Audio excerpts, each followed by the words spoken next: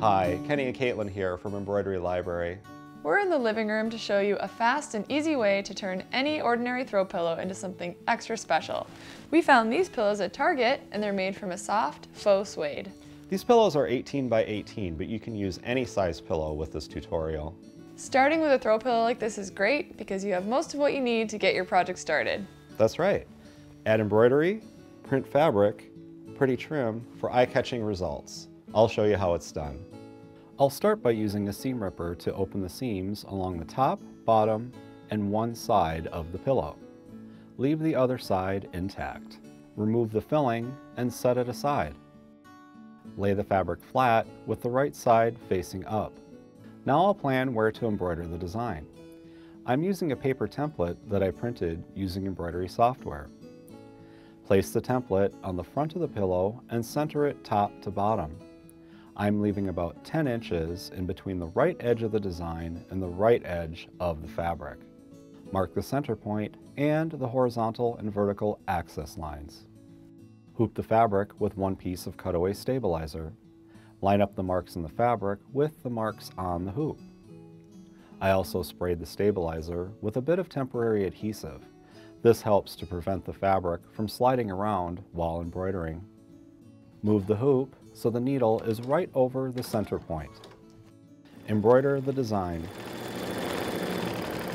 I'm using a size 11 or 7511 sharp sewing needle. After embroidering, trim the excess stabilizer away from the back. To add the fabric, first measure the height of the front of the pillow. I want the fabric to be 6 inches wide, so I'm adding 1 inch to allow for a folded edge and seam allowance. I cut a piece of print cotton fabric to 19 inches high by 7 inches wide. Fold the inner edge of the fabric over 1/2 inch and press with an iron. Place the fabric on top of the front of the pillow, right sides facing up, with the right edge of the fabric aligned with the right edge of the pillow, with the folded edge facing in. Pin in place. Next, cut a piece of trim a bit longer than the pillow. Tuck the trim under the folded edge of the fabric and pin in place. Top stitch a 1/8 inch seam along the folded edge of the fabric. Then tack the top, side, and bottom edges of the fabric in place by continuing with a 1/4 inch seam. Align the front and back of the pillow together, right sides together, and pin. Sew a 1/2 inch seam along the raw edges, leaving about 5 inches open along the side. Turn the fabric right side out and add the filling back inside. Use a needle and thread to hand sew the opening closed. And now you have a gorgeous, unique pillow full of color, texture, and fun. When pairing embroidery designs, interesting fabric, and trim, the possibilities are endless. By simply adding a large button in the center of this pillow, it gives it a fun tufted effect. Add 2 border designs and this pillow is a fine addition to any home decor.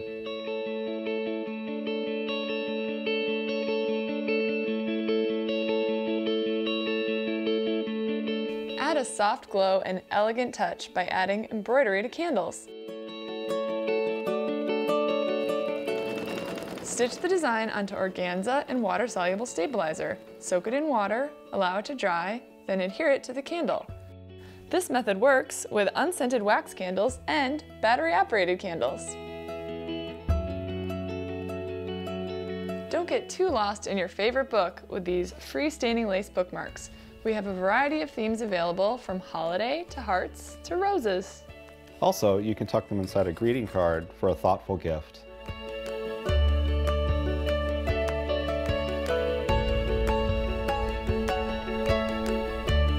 Thanks for joining us today. See you next time when we'll be sprucing up the sewing room with more embroidery and exciting projects.